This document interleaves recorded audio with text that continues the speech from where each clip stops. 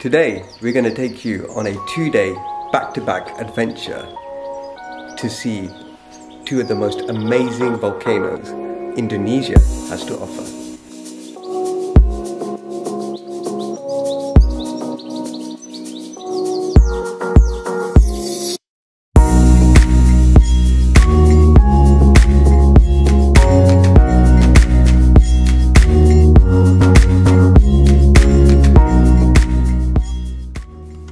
So we left Bali Seminyak and made our way over to Gili Manuk ferry port. It took us just under 3 hours to get there. Once we got there, we got a short ferry across over to Ketapong and we were literally walking distance from our hotel.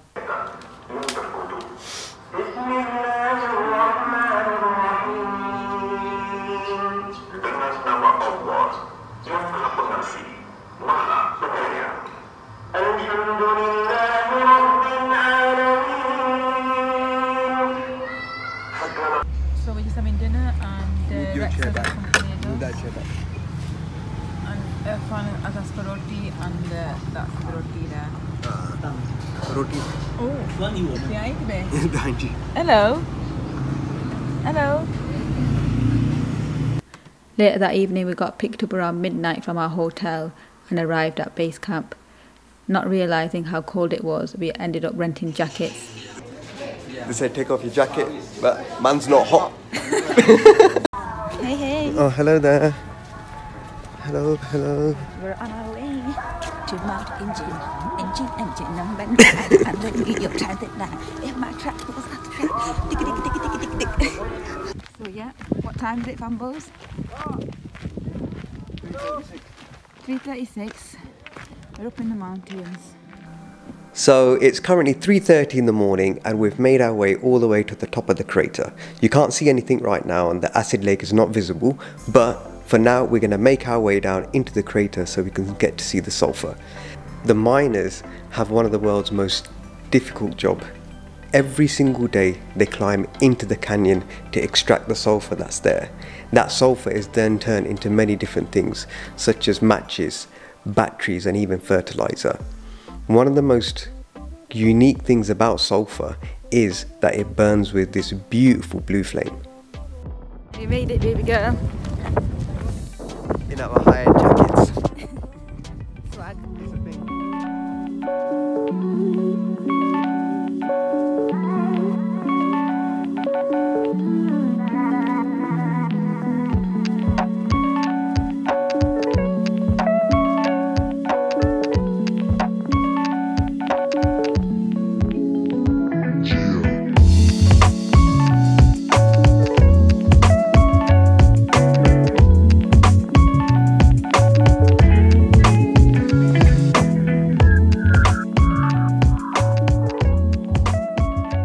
So we are a teeny bit delirious right now. Yes, I have got a scarf around my head because we are up in the mountains and it's freezing cold.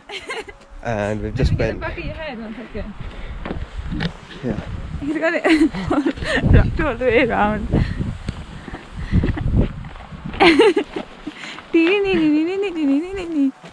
Careful. So we've just done a hike up Mount Ijen. Really good. It's not that tough really. It's about an hour and a half hike up at around what was it, like 2 o'clock in the morning? 2 a.m. Yeah, so we got a tour guide to pick us up from our hotel and around midnight it's an hour and a half journey to base camp where luckily enough we managed to rent some lovely jackets. Nadia bought a hat and yeah, you start your hike. It's about an hour and a half steady hike at an easy pace. You got a tour guide with you. They give you a mask because you're going to go into a sulfur mine, which is toxic gas. Not that toxic, it's manageable. It's more of a precaution, isn't it, really? If you want to go really close to the actual blue flames. The blue flames, yeah. Which, so may I add, there's only 2 in the world. Wide world. And it's mesmerizing, honestly, it's amazing. So yeah, we trekked an hour and a half up. There's a few stops along the way to take some rest and then you arrive at this massive crater. Yep. And then it's a bit of a steep walk down to see the blue flames, but they are a really, really wonderful natural phenomena. And then on the hike down you get to see this view. Look at that. Amazing! It's amazing. But yeah, we opted for to go with the tour company. This is our tour guide. Here's our tour guide. The best tour guide in the world. Here he is. Here's Ryan. R-Y-A-N. My name is Ryan. Yeah. So if you want to do it. So if you want to do a trek, Okay. I highly recommend this company. Really looked after us. There he is. It was really, really good. And now what we're doing is we're climbing back. And may I add, Ryan knows all the best photo spots.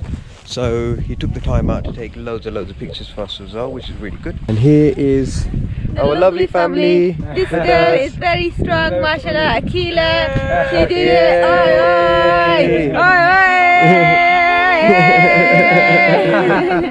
Tired. She's a bit tired now. She's tired. Are you a bit tired, baby girl? Yep, let them cross.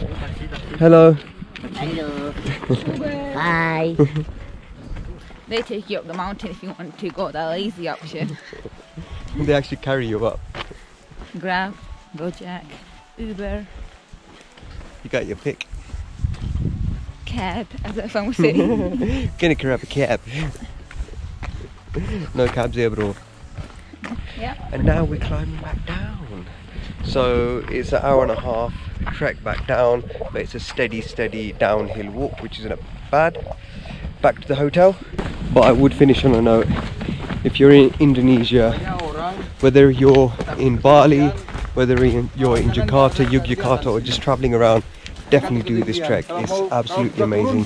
We only decided last night that we were going to do this, and literally we managed to get from Seminyak all the way to Mount Ijen area by getting a car, local buses. There's loads of different routes you can do, and it was fairly cheap.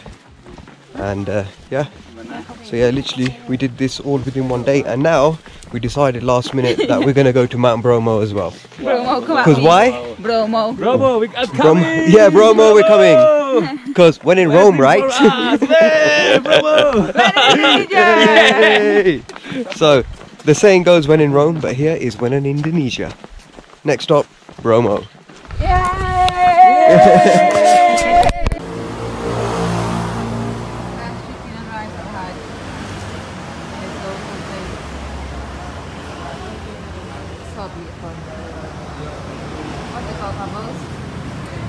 Warung Prasmanan.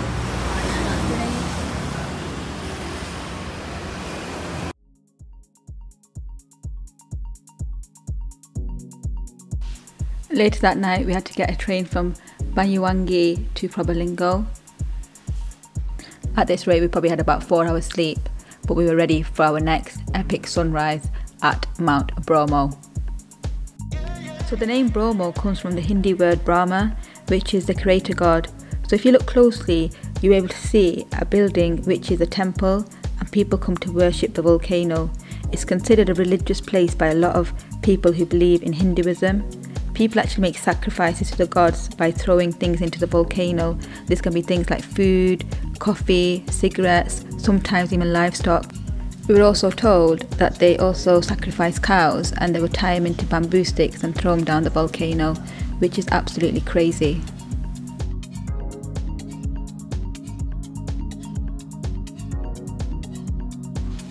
Yeah, we did it. Climb number 2. Get me to bed.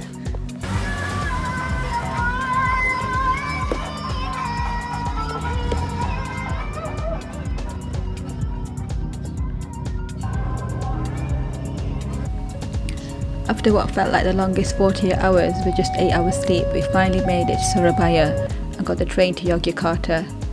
Stay tuned for our food tour we did in Yogyakarta, and don't forget to hit that subscribe button. See you on the next video.